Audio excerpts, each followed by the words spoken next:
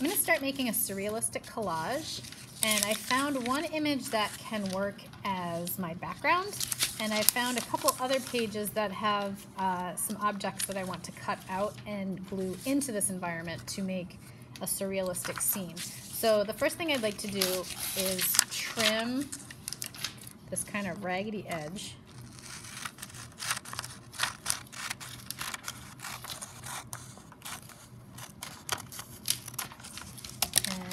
I'm going to glue it down onto a bigger piece of paper that gives it kind of a frame. So flip it over. Just use my glue stick. Dot in each corner, X in the middle, and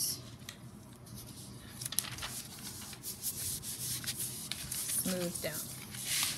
Okay, now I am really kind of enjoying the thought of having these cats somehow live in this Antarctic environment. I'm not sure where this is.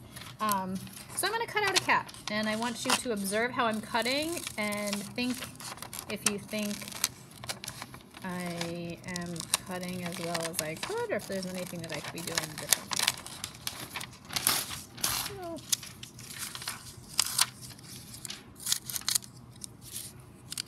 okay, so there's a cat, and now I also would like this frog. I'm going to cut this frog out in a different way.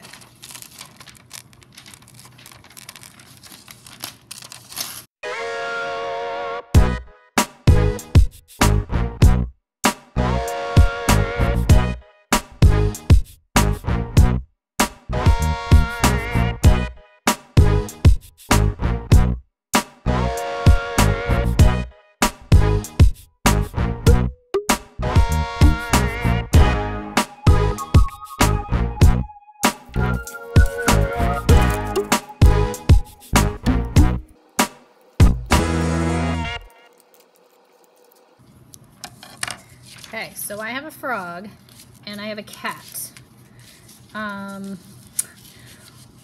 Which one's working better in this environment as feeling like, even though they're both really strange, one of them belongs and is placed well in this environment?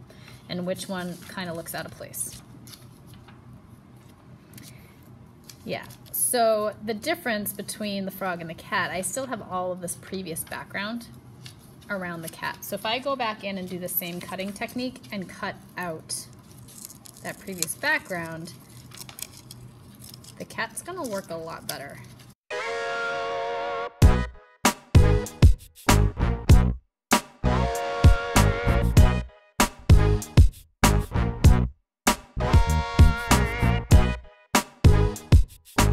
So something that you can also keep in mind when you are gluing is where you place the objects. So placing the cat right here on the rock would look different than placing it up here on the edge, or even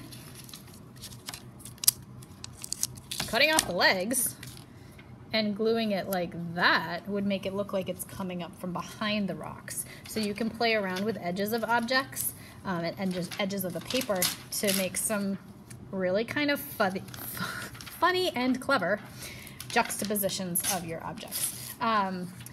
So if you have objects that are cut out that you want to glue down, just using the glue stick to carefully place them. I don't recommend gluing them until you absolutely know for sure where you want them to go.